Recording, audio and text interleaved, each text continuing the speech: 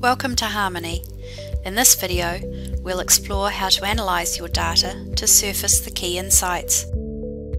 The analysis zone initially presents three areas: down, across, and discover. In this tutorial, we focus on standard analysis. To begin your investigation, drag and drop the variables you're interested in from the project tree into the analysis zone. When moving items, the drop zone highlights in orange. The pin indicates the number of items selected and is coloured green to indicate that items can be moved into the drop zone. Let's add a filter to our table. You can add a specific filter or drop an entire variable. Harmoni will use the first option as the default filter, in this case male. You can always change your selection by interacting with the table title. You can add more items into your analysis, or you can replace them altogether.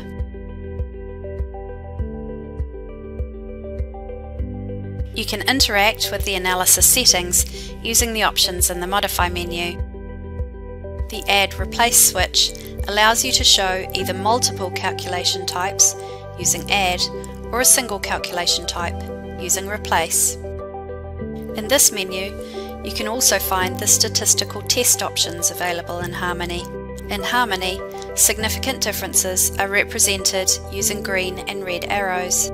The information bar provides contextual information about the settings applied in your analysis. Let's create a new analysis and adjust some of the settings.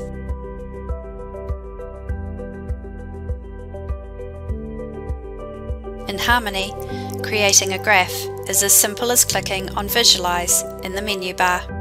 Harmoni suggests the most appropriate graph for the data you're investigating. You can customize graphs in a similar way as when working with a table. You can chart only the items you want to visualize.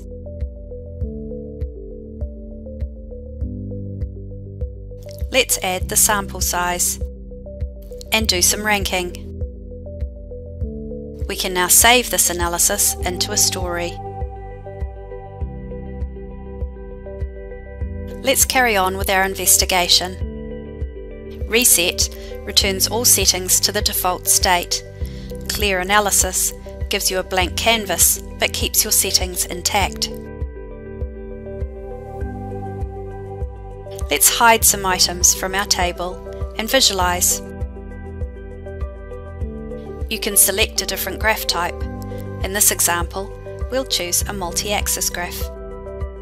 The Select options and settings allow you to interact with items in your view. Let's change the total label to NPS. Now we can add the view to our story. As you carry on with your investigation, you can interact with the different settings and visuals to uncover insights.